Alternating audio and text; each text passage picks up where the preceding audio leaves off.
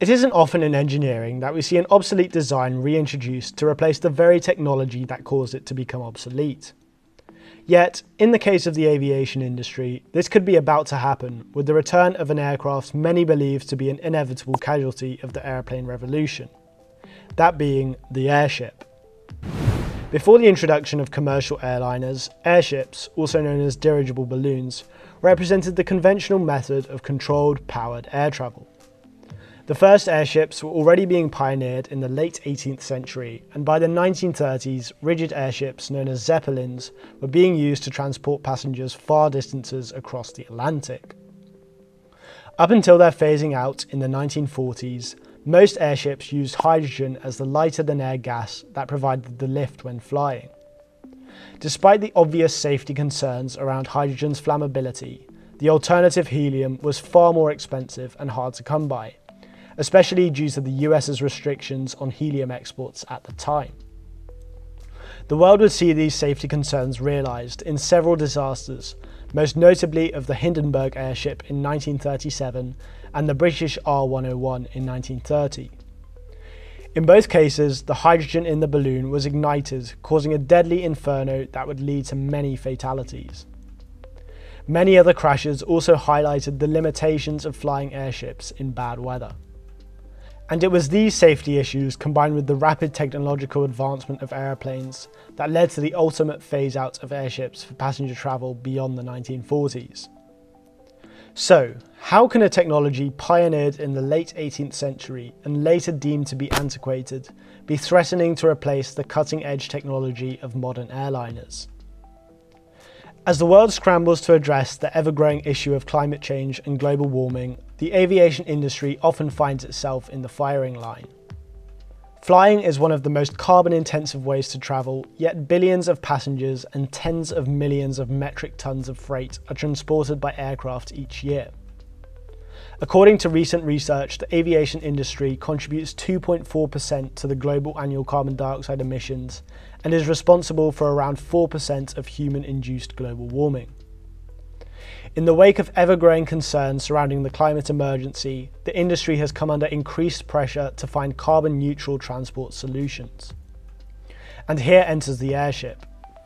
Airships fly at slower speeds than planes and can stay afloat without expending any extra energy.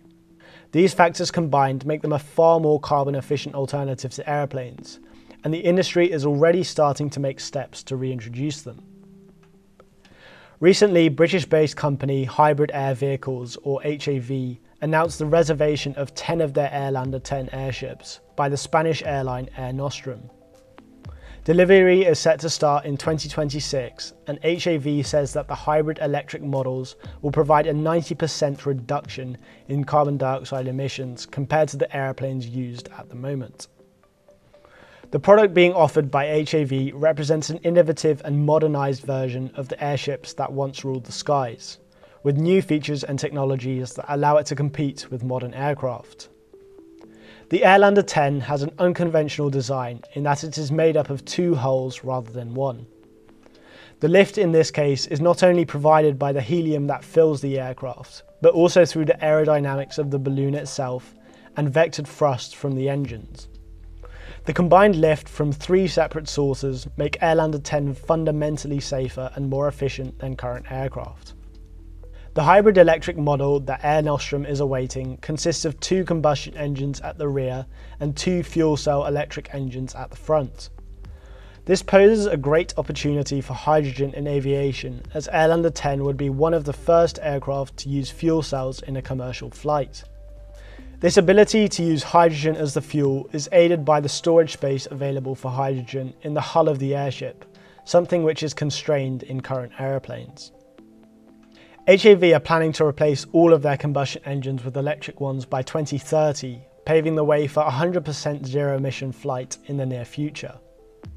The Airlander 10's aerodynamic profile is also something HAV have heavily developed and tested, working closely with Mercedes-AMG Petronas F1 team to optimise their design. Through a combination of wind tunnel testing at Mercedes' facility in Silverstone and computational fluid dynamics, HAV were able to significantly reduce the drag forces acting on the airship. HAV have also designed the hull of the airship such that it creates lift when moving forward, similar to an aeroplane. This means that at cruising speeds, the aircraft is able to shut down both of its front engines, further increasing the overall efficiency of the aircraft. With that, it can be confidently argued that HAV's model provides a greener transport solution to current aircraft. But is it really practical in our current society? HAV admits that the logistical aspects of airship travel will be more comparable to a ferry than a plane, with longer travel times but a more comfortable, quieter flying experience. With a top speed of 130 km per hour, HAV estimates that a trip from Seattle to Vancouver city centre would take just over 4 hours. That takes into account extra time spent travelling in and out of the city centres, checking in, waiting and boarding. Whilst the actual flight time of the airship would be incomparable to that of an aeroplane, HAV suggests that the time spent in transit on either side would be significantly less than what passengers are currently used to, aided by a lack of infrastructure constraints. Unlike aeroplanes, airships are not dependent on a runway for takeoff, thus enabling travel from smaller, less crowded terminals, away from major airports. As a result, according to HAV's calculations, the city centre to city centre journey from Seattle to Vancouver would only be 1 hour longer than the equivalent by aeroplane and 1 hour faster than the same journey by train, with only 4.61 kilograms of carbon dioxide emissions per person. Travelling by car would use up to 5 times the emissions, albeit 2 hours faster, dependent on traffic. In addition to a reduction of emissions across the board, HAV argues that the travel experience inside one of their aircraft would be more relaxing than what other modes of transport would be able to offer. Current renders of the aircraft show a spacious cabin with a capacity of 100 passengers and floor-to-ceiling windows that can be opened during the flight. It's fair to say that besides the environmental gains, the very novelty of the flight experience would be a factor in people's decision to use this method of transport. With a maximum range of 4,000 nautical miles and 5 days of airborne time, HAV is also marketing their aircraft for experiential travel and multi-day excursions to remote areas. So just how realistic is HAV's vision of large-scale airship travel? HAV admits that long-haul flights aren't really in their sights, and instead they are aiming to take on shorter inner-city routes, with examples including Stockholm to Oslo and Liverpool to Belfast. We also have to wait and see how inclined people will be to switch their loyalties from the near foolproof modern airplanes to airships, given their turbulent history and safety record. Furthermore, it remains unclear what ticket prices will look like, particularly in the early stages of introduction. There are concerns as well surrounding the global shortage of helium, which has driven prices up dramatically. HAV states that there are still 50 years of known helium reserves based on current consumption, and that 600 Airlander aircraft would account for just 1% of this. But considering the number of aircraft in the skies today, this would likely cause a problem.